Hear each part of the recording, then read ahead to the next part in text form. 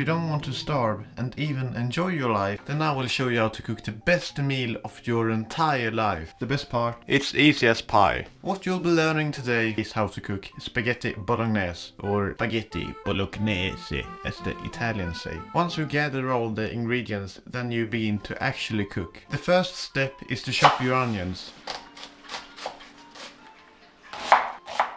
Then it's time to put them on the frying pan on high heat along with cooking fat. Be cautious not to burn your onions and make sure to turn them every so often.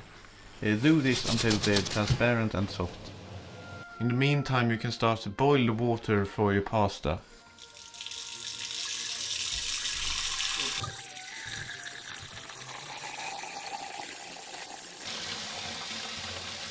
Remember to add a generous pinch of salt when making your pasta water. Put a lid on your pot.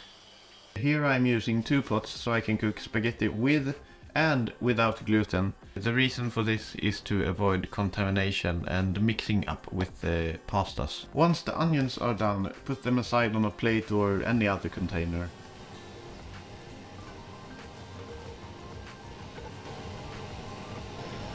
And then it's time to start to fry your minced meat. Put it on your frying pan along with some fat, and then you're off to the races.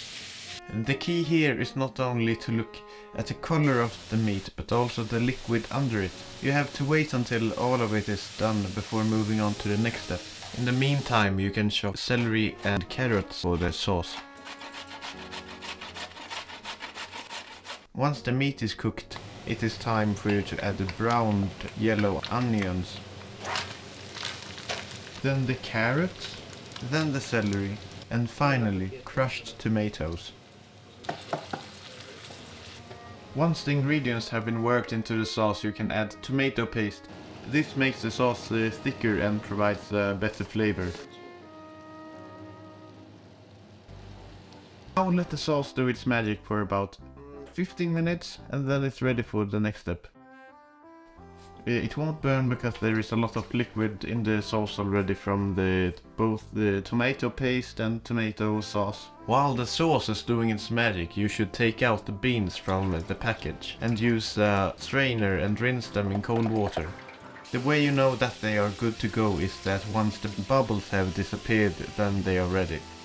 Then pour them into the frying pan and then work them into the sauce.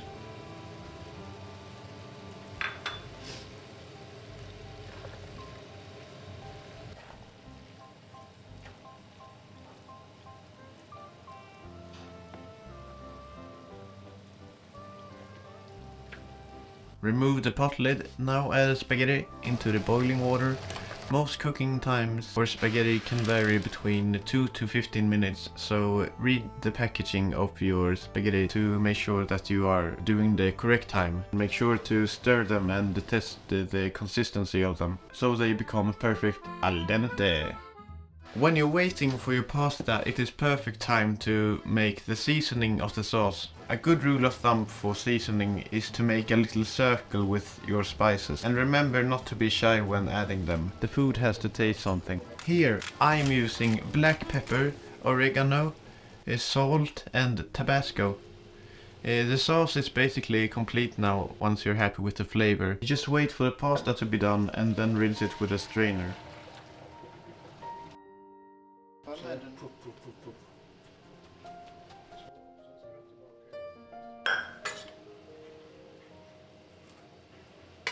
Make the table and serve.